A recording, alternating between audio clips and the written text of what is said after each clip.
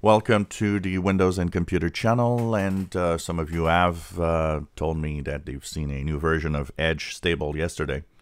So indeed, Microsoft did send us an update to the Microsoft Edge browser. When I look at the blog post, there's nothing there, so they haven't issued any notes as to what's new.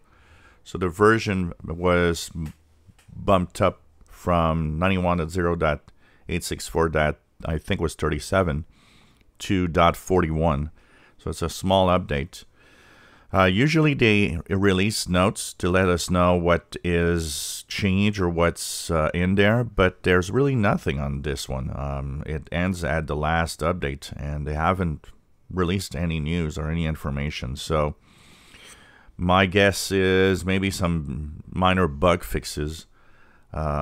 Maybe one of them is that problem that some people had with losing their main pages on Edge, but I don't know. We have no idea. So I would tend to say when it's security updates, usually they are very forward and letting us know there's security updates in there. Since they didn't really tell us anything, I would say that probably a few minor bug fixes. I've seen a few people that moved on to 91 that have the different types of little problems here and there. One of them that I'd seen was the rendering of some of the websites. So I would guess maybe they fixed these little things that people were reporting and just pushed this little update here. But no blog post, no news. So it's anybody's guess what they actually sent in an update here. And they are also talking about one of the things I was reading today is about how in Build they talk about how the future of Microsoft Edge is going to be, and how they're pushing forward this version and hope that it's going to catch on and be one of those browsers that people want to use.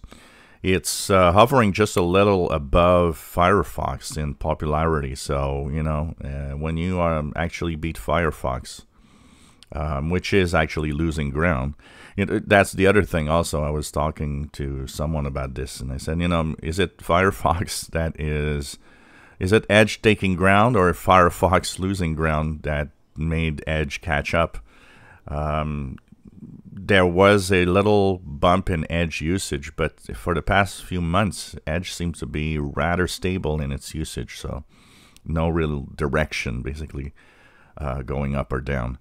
Anyways, we'll see as time goes by if people eventually adopt Microsoft Edge as a browser. But for now, we'll continue checking out the latest versions, and every time there's a new updated Edge, which is roughly every 4 weeks that they actually have an update. If you enjoy my videos, please subscribe, give us thumbs up. Thanks for watching our videos.